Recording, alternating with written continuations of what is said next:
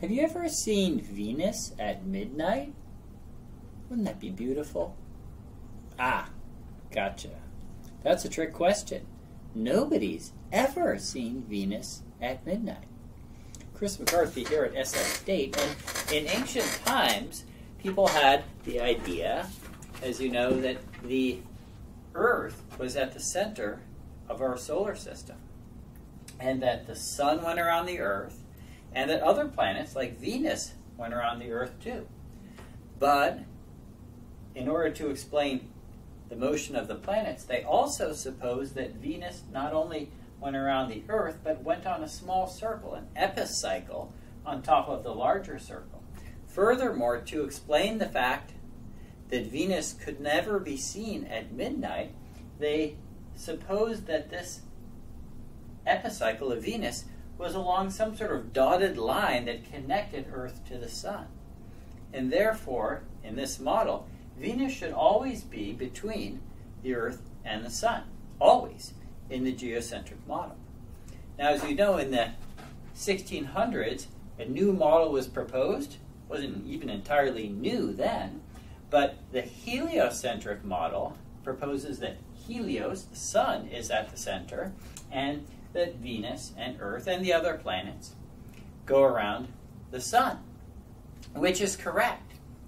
Well, in the heliocentric model, Venus would be between the Earth and the sun sometimes, but the difference is that at other times, Venus could orbit around to the other side of the solar system and be on the opposite side of the sun. How can we tell the difference? Well, the key is when you observe something that's between you and the sun, it always appears as a crescent. Remember that the moon is a crescent when it's between the Earth and the sun. So in the geocentric model, Venus should always be a crescent. When Galileo observed Venus with his telescope, he sometimes found this crescent shape, like you can see right about here. That crescent shape was consistent with both the heliocentric and the geocentric model, because both predict that the moon should sometimes be between the Earth and the sun. But Galileo later observed Venus to have a gibbous phase, almost a full moon, if you will, more than half lit up. That means that it's on the other side of the sun. But in the geocentric model, Venus would never get to the other side of the sun. It couldn't break free.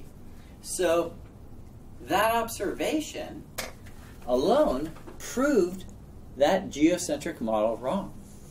Now, that model had been held by experts, powerful people, for hundreds of years, over 1,000 years, in fact, but it was dead wrong. Can you think of other examples where people have held ideas for centuries that we now know make no sense at all and are dead wrong? It happens. It's part of human existence, I guess. But if you can make observations of observed reality, you can throw away these old ideas that make no sense and don't explain what we actually see.